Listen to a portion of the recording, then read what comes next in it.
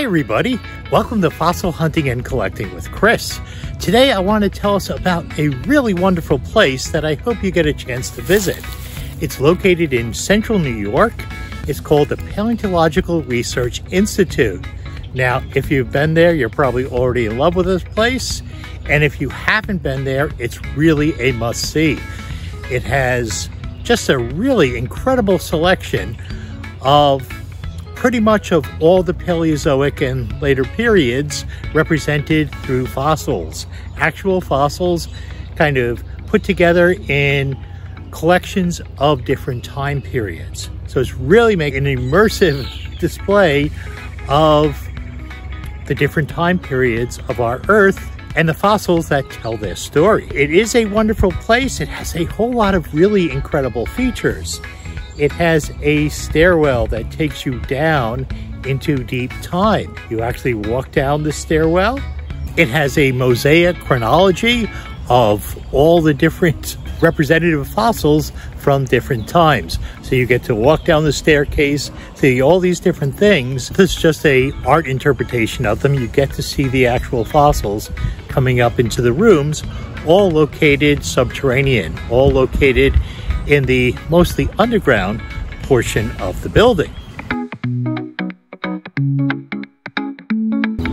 This pavilion that we're walking into was actually built about 20 years ago. It was planned for a long time. There actually is an older structure where the fossils and exhibits were originally held. The new pavilion is about 20 years old. First of all, in the upper floors, you're going to see an enormous whale skeleton, and across from it is a really nice gift shop. And the things in the gift shop are quite affordable. They're not like, typical museum gift shop. They have a lot of things that are made by local scientists and publications. And there's also a lot of things for kids. There's plush toys. Their plush toys are famous, the Paleo Pals, that they tend to make them. I have a whole collection of them myself.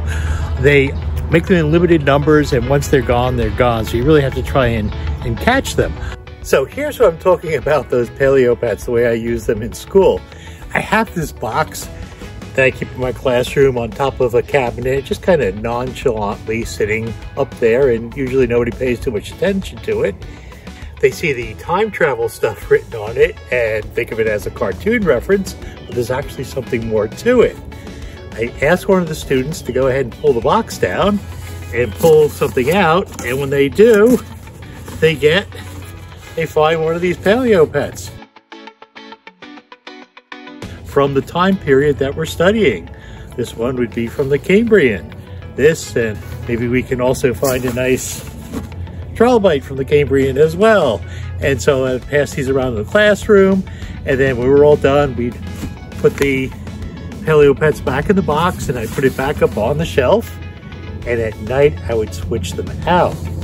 So the next day I go ahead and pull out the time travel box again and ask the student to go ahead and pull out something from inside, and this time it would be something from a different time period. We'd have a Paleo Pet or two, in this case from the Ordovician, and we can do that for Silurian the next day, and so on. So it's actually kind of a fun way to introduce the different geologic time periods to the students with these Paleo Pets that come from the Paleontological Research Institute's Museum of the Earth in Ithaca. But they have a really nice gift shop. They don't serve food on the premises, but they actually do. There is a hospital cafeteria down a path within walking distance with a really nice cafeteria where you can eat there.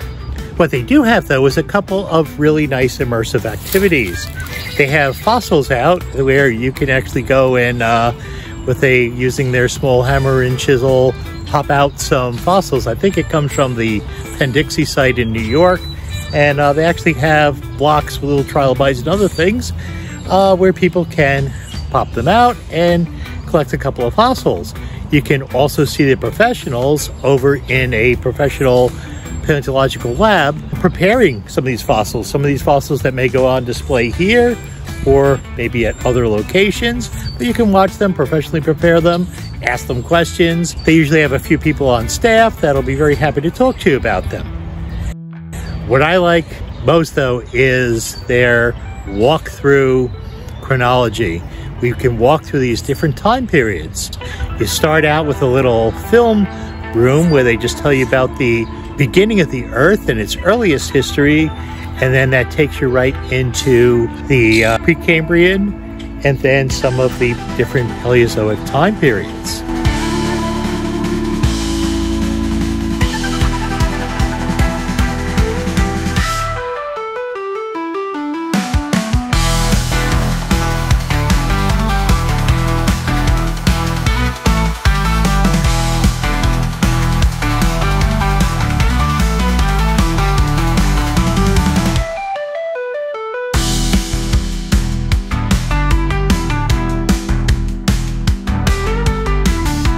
Here we can see how well represented they are. Lots of really nice fossils that really tell you what's going on in these different periods.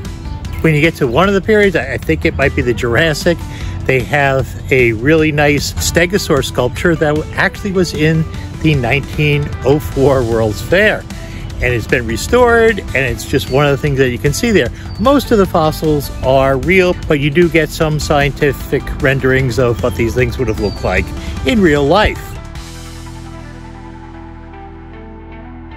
I think that this is so cool as well. Look at this giant mammoth skeleton. This was found, I believe this is from New York, and it's part of the final part of the exhibit, the Ice Age area. And you get to see this mammoth, and you get to walk through a tunnel in a recreated glacier. It looks kind of like it. Kids love it. It's fun.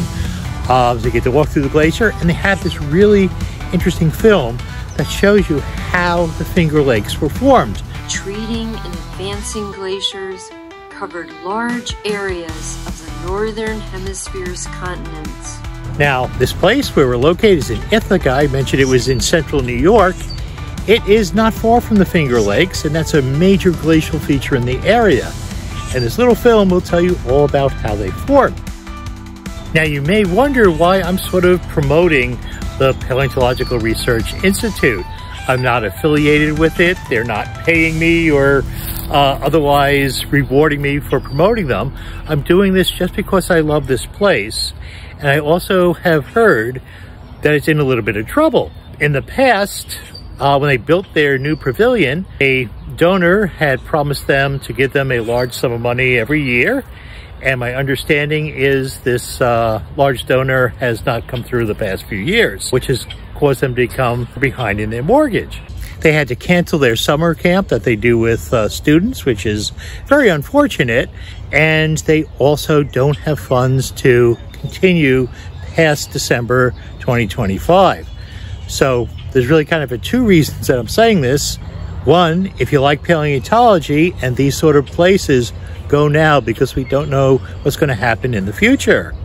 And the other reason is, well, my hope is if enough people go see this place and maybe some donors or other volunteers help out again, we can extend the life of this wonderful place. I really don't want to see it go the way of the Petrified Creatures Museum, a much smaller but wonderful little paleontological roadside attraction that went extinct in 2016.